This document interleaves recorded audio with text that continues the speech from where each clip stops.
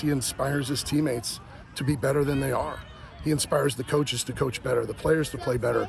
He inspires the other team. Jeremiah San Nicolas is an 8th grader at Eagle Middle School. He's also a proud member of the football team. He was born with so many health challenges, but this kid won't let anything hold him back. He wants to be on that field with his team, and that's just where he's been all season. He is an inspiration to all, especially his coach. Maggie O'Mara takes us to Eagle Middle School for this week's Touching 7's Hero. Jeremiah San Nicolas loves game days. The intensity of the game and being able to be out on the field with everybody else. This season, I feel like I actually have a connection with every single one of the teammates. This 4'10", 75-pound kid is now an Eagle Middle School Colt. He absolutely loves football, and not only does he love football, but he considers this his family. He's the new kid at school this year. This is a new team and a brand new start. That's just what he needed. You know, Jeremiah's had coaches in the past that viewed him more as, unfortunately, a problem.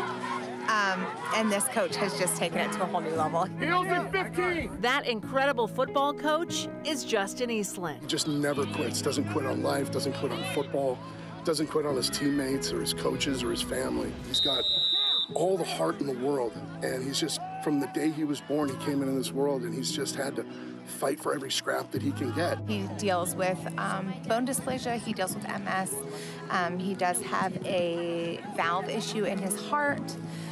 He deals with severe scoliosis that's going to require surgery, so he's a walking medical miracle altogether.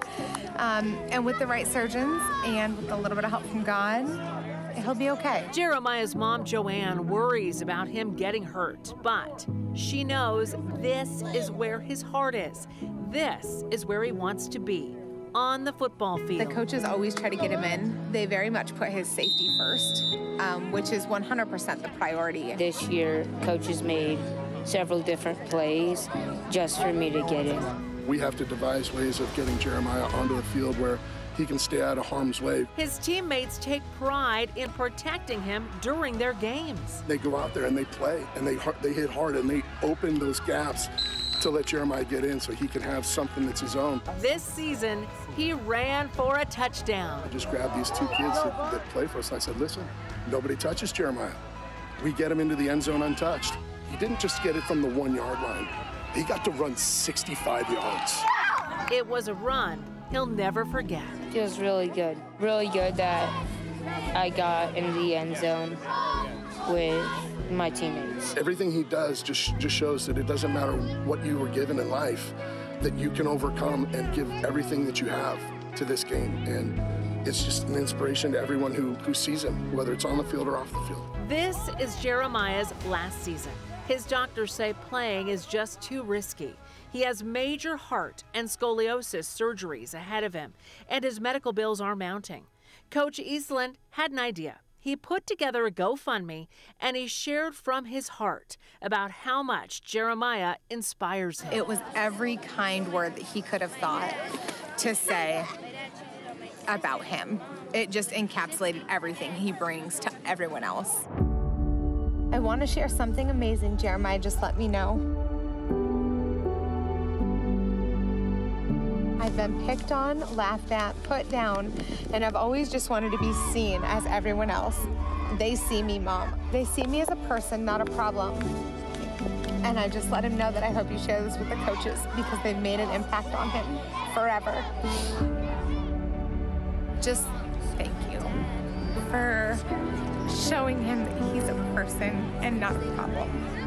The donations are pouring in, and Coach Eastland is so grateful to the community.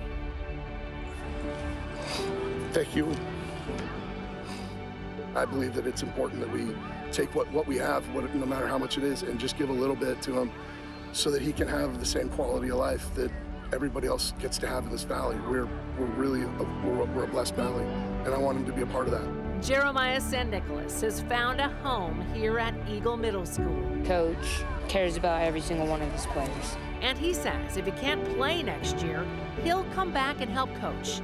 He just wants to be a part of the game that he loves so very much. He doesn't say no for an answer. Not from me, not from coaches, not from the biggest kids on the field. He believes in himself. It's so inspiring. 7's hero. Good people there. Well, Maggie tells us we have one more thing to celebrate. Jeremiah was surprised with the Student Athlete of the Week award at Eagle Middle. The season is over for the Colts, but J-Dog, as his coach and the team calls him, enjoyed every minute. For more on this story and a link to the GoFundMe page, visit this story on our website at ktvb.com.